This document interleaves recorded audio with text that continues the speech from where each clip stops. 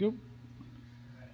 Okay, this is a video by Cardinal Components, your technical experts for everything rivet nuts and related installation tooling. Today we'll be installing aluminum M4 Rivnuts in my hand into 1/4 inch steel plate.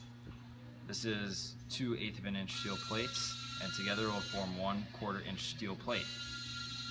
The tool we're going to use to achieve a nice installation is the 4090 Rivet nut installation tool.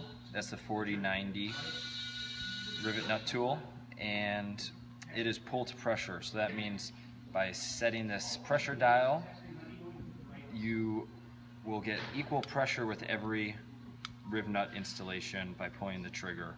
So you might hear the click, but every time you click, that would be more or less pressure.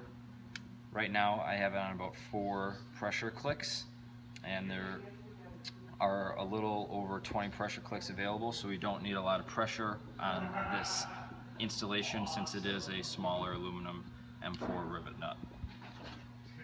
So I'm going to put the rivet nut into our application, and then there's an automatic thread feature on the tool. So it's thread all the way on. We know that because the end of the rivet nut is flush with the end of the mandrel tip. So we have maximum thread engagement to ensure proper installation. So I'll pull the trigger, and then we'll have a properly installed rivet nut.